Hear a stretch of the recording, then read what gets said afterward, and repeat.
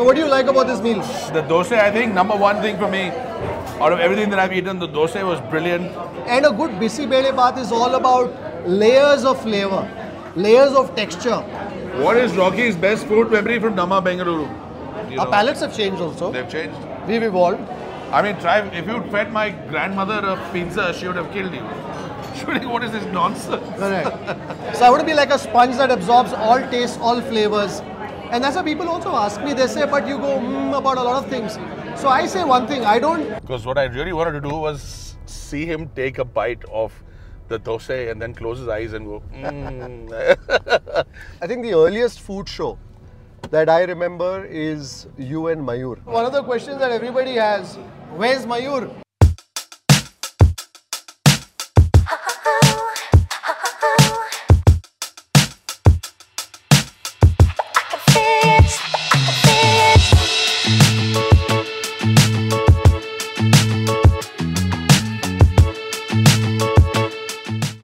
Well, we've just finished our MTR breakfast. we have done well. We have done well. Yeah. We have consumed all that we could consume. There's nothing much here. And of course, the team is now doing breakfast. With help from the team. Fantastic. How's the dosa? Yeah, very nice. Very nice. So what do you like about shooting with Rocky? हमेशा अच्छा, बहुत बढ़िया, बहुत सही। 15 साल से shooting कर रहा हूँ साहब के साथ। जाओ साहब। आपका नाम बताइए आप। मेरा नाम अजय आर्य। So for all the visuals that you see, well, he's the man behind all that magic. Rocky, आप कुछ बोलना चाहोगे? Sir, I've learned, sir. We let the team eat their meal. So what do you like about this meal? The dosa, I think, number one thing for me, out of everything that I've eaten, the dosa was brilliant. The idli was also very good. I can't tell a lie. And rava idli I don't like, so I'm not going to comment on that. Bisi Bele bath, again, very special. This is the sort of most non-simple Bisi Bele bath that I've had for a long time. It's really spicy, really rich, it has a real bite. So I really enjoyed these three things for sure.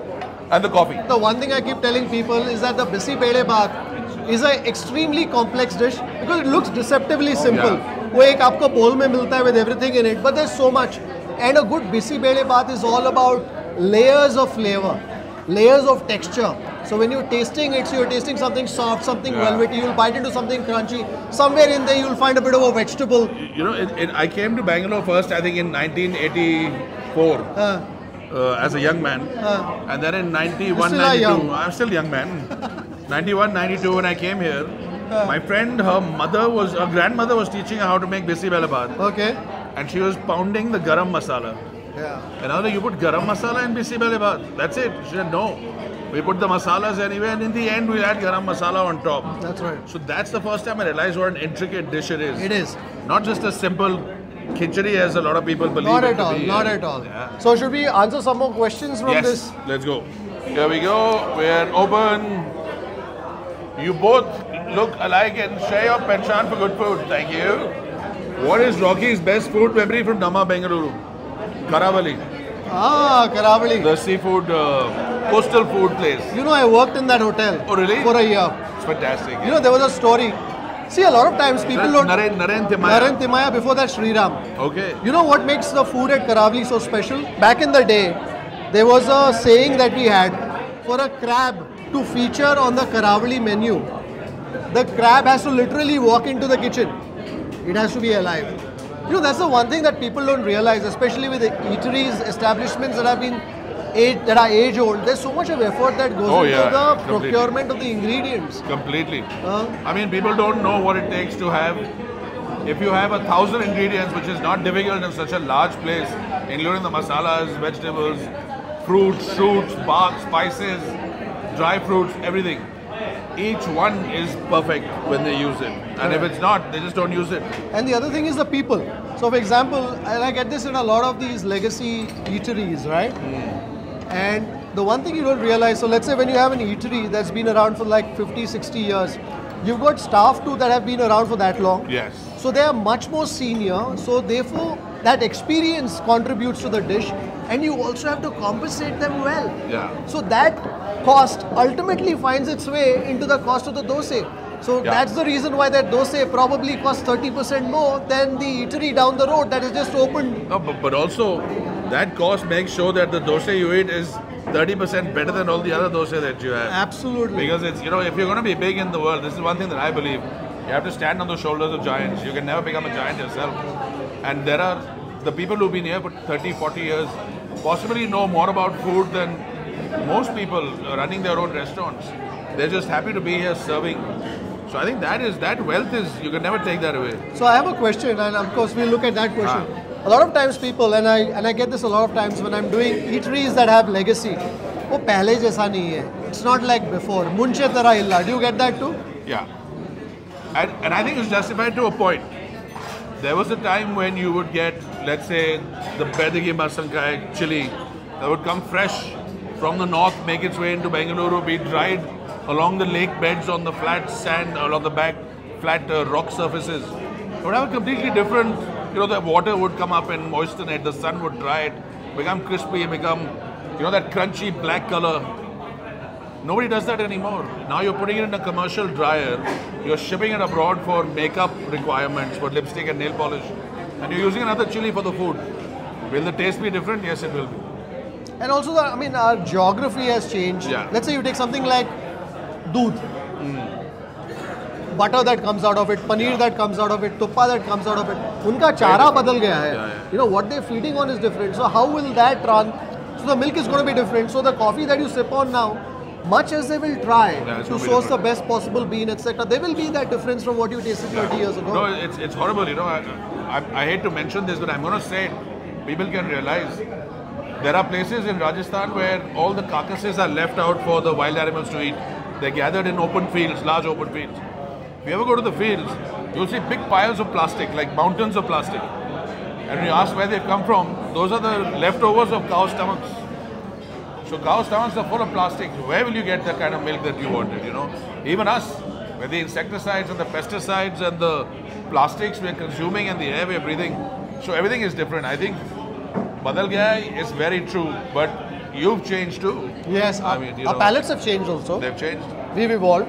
I mean, if you'd fed my grandmother a pizza, she would have killed you. She would think, what is this nonsense? Correct. So therefore, they also say you should always eat food that your grandparents recognize, right? I mean, because that's healthy, seasonal, regional, coming off the land that it's best suited for, and into you, and you're best suited to live in that land. So, Correct. you know. But I think those are the changes, and in a moving world, you accept those, and you say, let's make the best of what we have. Because I keep telling people keep saying, oh, this happened in the past, that happened in the past, and this happened, and therefore we should do this. You can't change the past. You can say whatever you want, it will still remain what it was. Only change the future. Correct. So I think looking forward is the most critical thing for food and for people. For people in general. So 2 questions from Twitter before we let you go. You are both alike 2 sides of the same coin. Only question, which is the best vegetarian food Rocky has ever had in his career? That's a good one. Kesar the Dhaba in Amritsar in Punjab. Absolute best. With the ghee ka chop. Oh my God. You went there. You went there. And one unknown little place outside the Gir forest in Gujarat that made this ragi rotis. Ragi roti. So they make a rotla, they call it. Rotla, rotlo. They make a rotlo and they'll put white butter on it, base up, and put that wet gur that they have. In the rainy season in Gujarat, the gur is liquid. And they'll pour that over, and oh my God, even that, so good. But of course, the vegetables coming fresh. The guy had a dhaba at the edge of his field. So he literally went and picked up a gobi and he cooked it right there, and everything was super fresh. So fantastic. So there you go, 2 of his best vegetarian meals. What about you? Your best vegetarian? You know, I have a concept here. To me, I don't have a best meal. Whatever I'm eating at that point is my best, because that's all the attention. I want to give that dish all the attention that it deserves. And the other thing that I have a belief, and I may be wrong, I feel that when you say this is my best, you always tend to at some point compare whatever you're experiencing with that. Yes. I want to be like an open book, right? So I want to be like a sponge that absorbs all tastes, all flavors. And that's why people also ask me, they say, but you go about a lot of things. So I say one thing, I speak for the food as it speaks to me. And every dish has a personality, has a character. You may like a particular dosa somewhere, you may not like it elsewhere. But that's no fault of the dosa. Is the dosa burnt? Is the aloo palya something faulty in it, kacha? yeah. Is the potato hard? That is a technical issue. But the crispiness of the dosa or the dark roast of the dosa or somewhere else it's laden in all that butter, that's a character of that dosa. I only project that, I only showcase that, and I give it voice. It's up to the viewer to decide whether that's a dosa for them. No, and it's very true, you know. I was in Nagaland when somebody said, how will you tell us what is the best Naga food that you've eaten? And I said, I can't. Yeah, how do you? Because what is good food for you is a result of what you've grown up eating. Absolutely. What is your familiarity with that food? How deeply you connect to it culturally and through your experiences. And if you have no cultural or experiential connect, you might as well be commenting on, you know, Japanese food, comparing it to Indian food. There is no comparison. That's right. It's two very different things. That's right. If you're Japanese and you're made to eat a nice dosa here, you'll be like, what is this? So I don't think, you're right, food is not good or bad. But I just think what is familiar, acceptable, understanding on your palate, something that you've felt and tasted before, generally you tend to like that more. That's right. And for me to stretch my palate has taken, I'd say it took 10 years for me to be able to eat everything and respect it. That's right. Not enjoy it. I still don't enjoy a lot of the foods that I eat, but respect it. And you know, a lot of this, so for example, you talk about food that you probably takes you back. And I think a lot of the flavors that we like are comfort flavors. Yeah. So those are flavors that Always. probably remind you of a happier time, etc. But I think the greatest joy to be derived is, yes, whilst you have that comfort aside, is to embrace newer things. Yeah. And see what it's about. You can then decide whether you want to like it or not, whether you want to have it the next time or not. But try it. It's like meeting a person, right? I'm meeting you for the first time today, and I'm discovering you, right? Yeah. Now, if I come in and saying this is how I expect Rocky to be, I will miss the real Rocky. Go away and you'll never know what happened. That's right. I will go away. Yeah. Well, it's like, you know, people say like familiarity and comfort. I say, people keep saying you're a real sucker for punishment. I was like, yeah, mother used to beat me. So every time I get knocked around by life, I'm like, it's so comfortable, yeah. Just like growing up, you know. Fantastic. No, I'm just kidding. But yeah, I think the ability to enjoy everything and experience everything and respect everything. Because when it's food, it's somebody's food. Somebody's cooked it with a lot of love.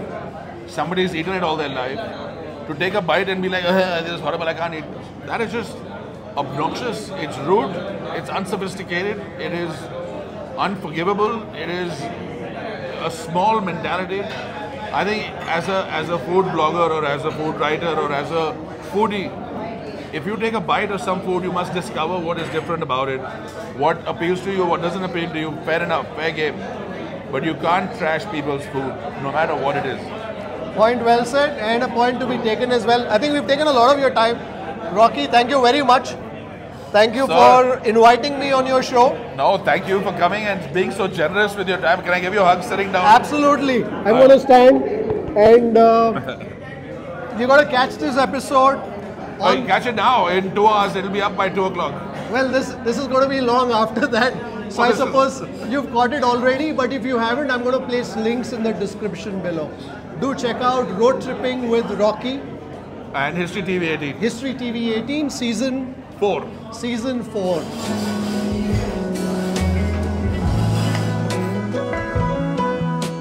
If you'd like to support the work that we do at Food Lovers TV, do consider joining our membership community on YouTube by hitting the join button below or on the home page.